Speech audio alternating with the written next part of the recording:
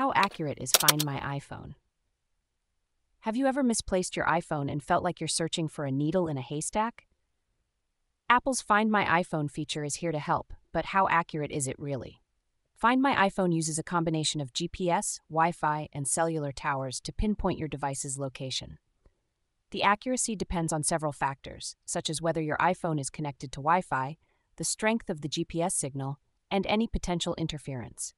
When your iPhone is connected to Wi-Fi, it can provide a more precise location because it uses both GPS and Wi-Fi data. If your iPhone is inside a building or there's interference, Wi-Fi plays a crucial role in helping to locate it.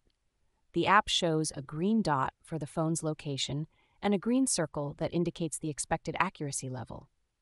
This circle gives you an idea of how precise the location is. When your iPhone is offline or not connected to Wi-Fi, the accuracy can be less precise.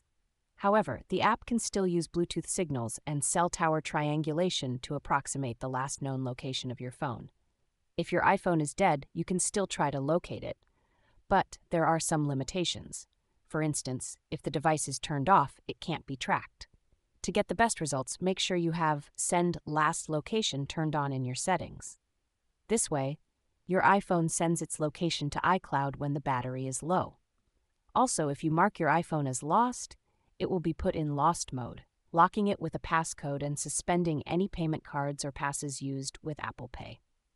In summary, Find My iPhone is quite accurate when conditions are favorable, but its accuracy can vary based on the environment and the device's connection status. By understanding how it works, you can use this feature effectively to locate your lost iPhone.